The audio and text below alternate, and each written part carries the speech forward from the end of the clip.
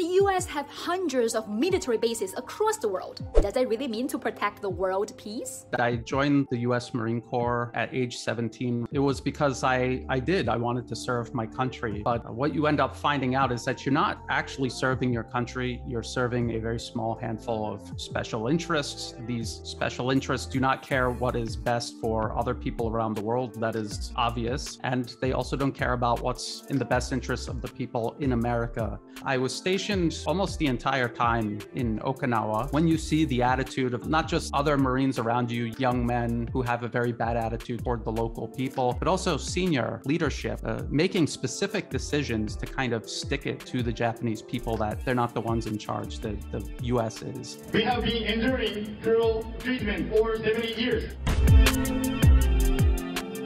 This is Talk It Out with Li Jingjing.